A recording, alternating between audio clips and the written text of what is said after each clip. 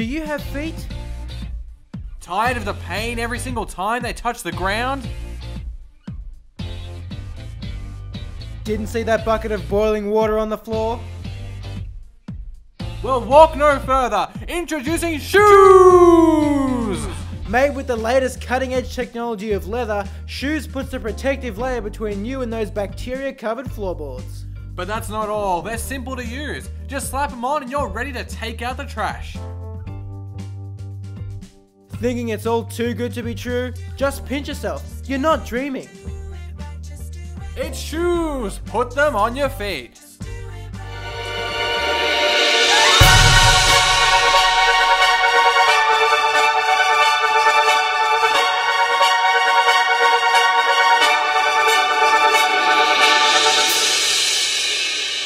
Hey guys, and welcome back to our top 10 best indie games of the month, which keeps you up to date and indie-formed.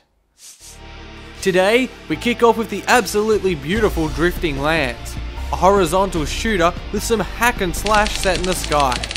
For now, it's just a free demo. At number 9, we have another playable teaser. This one's from Jenny Leclerc, which some of you may remember from Kickstarter last year. This game has a lot of charm, but hopefully this sneak peek will help us further uncover its atmosphere and mechanics. Next up is Action Hank, a single and multiplayer racer.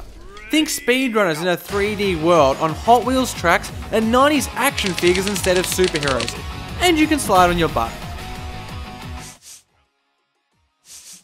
Continuing and ending this video's theme of free teasers is the rock, the paper and the scissors. Made under the pressure of a 72-hour limit during Ludum Dare 32, it adds rhythm and takes out the luck of rock, paper and scissors. Rhythm Ranger is the title of the expanded project currently in development.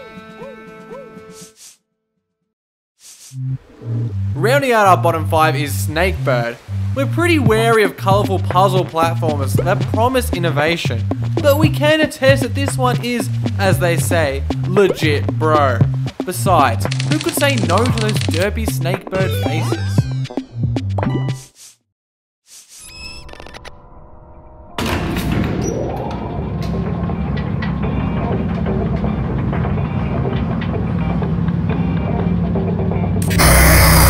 Monstrum is a Czech word for monster. It's also the name of a just shipped out of early access horror game set on a ship. It's a fairly standard first-person horror game that, with the integration of roguelike elements, is able to continuously recreate moments of spontaneous tension for the player. There are 3 ways of escape: the helicopter, life raft and tiny sub, all of which are damaged and require you to scavenge items for repairs. But whilst you track down items, the monsters track down you. This is where the roguelike bits add to the traditional experience. Procedural generation functions to scramble the locations of items and escape transports, as well as which of the 3 monsters you will face. And Permadeath threatens to end your run at any second regardless of your level of progress. They keep players guessing and uncomfortable, tying in perfectly with the horror theme. In all, Monstrum is the ship ride from hell that never ends.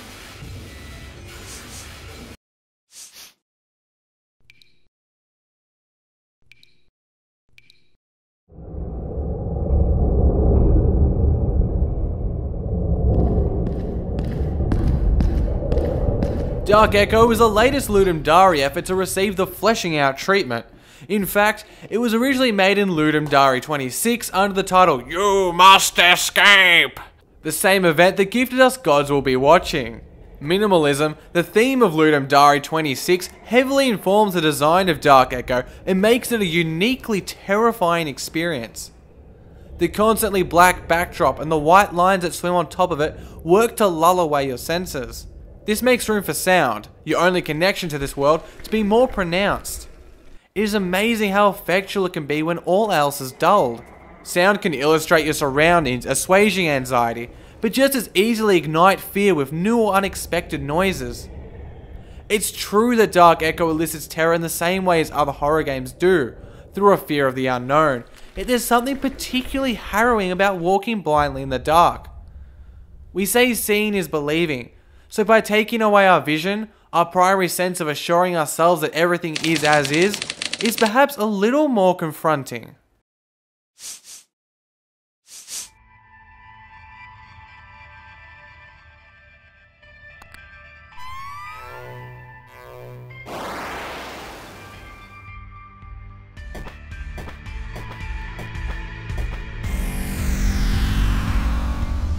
At number 3, the imitation game of indies remaking retro classics continues with Axiom Verge. Just look at it, it's Metroid, right? Well, as some of you familiar with the discussion of Axiom Verge may know, the consensus analysis seems to be this game seems a lot like Metroid, but plays out differently. It's something the developers are aware of too, and they've certainly had some fun with it. The narrative begins with a human in an alien world, with a biome and enemies eerily similar to Metroid. This is a game winking at its inspiration, as well as cheekily confirming any player's suspicions that the game is a ripoff, only to later prove that they didn't know anything. What makes Axiom Verge its own game starts with its items that range from drones to teleports to a vast array of weapons. Of them, the glitch gun perhaps sums up the game best. Letting you create glitches is a nod to the NES era, but is also an inventive game mechanic that can reset timers or nullify enemies. With a great knowledge and reverence of its inspiration, combined with its awareness of identity, Axiom Verge stands out as an elite retro recreation. Corporate firewall breached. Infiltration successful. Like other games in the turn-based genre, Invisible Ink is theoretically caged by the level formula. In this case, it's a repeated ritual of infiltration, extraction, and escape. But like the best of them, Invisible Ink doesn't get bogged down by this. Instead, it multiplies its confines endlessly with random levels and layers of strategy that go deeper than Batman's voice. Taking a step back, it's a pretty interesting game for Client Entertainment to make, after Mark of the Ninja and Don't Starve. I mean, those are 3 radically different games. However, their mark is definitely left on Invisible Ink via their innovations. The enemy's awareness increasing every turn creates a tension that is the underlying pulse of the game, getting faster the deeper you go in. The guys are even ingenious when it comes to achievements, as it was recently discovered that the achievement meta hacking requires the player to hack into the game and give it to them themselves. With Invisible Ink, Client Entertainment cement themselves as one of the most consistent and excitingly unpredictable game studios in the world.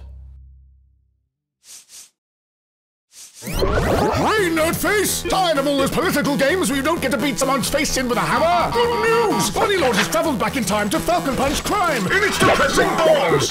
The rabbit needs you to vigorously... This game does not want to be Enrique Iglesias, and that is more than fine with us. Not a hero, a pixelated action game with some bite behind its humour is our game of the month. We'll be covering it next week in our best game of the month video, so we'll leave the rest of the talking for then. That's it, guys. Remember to buy your shoes, and thanks for watching. I am Groot. And I'm Josh. We'll see you next time here on Indieformer. Do you have feet? Have feet? Water on the floor? Let's do it again. Touch the ground.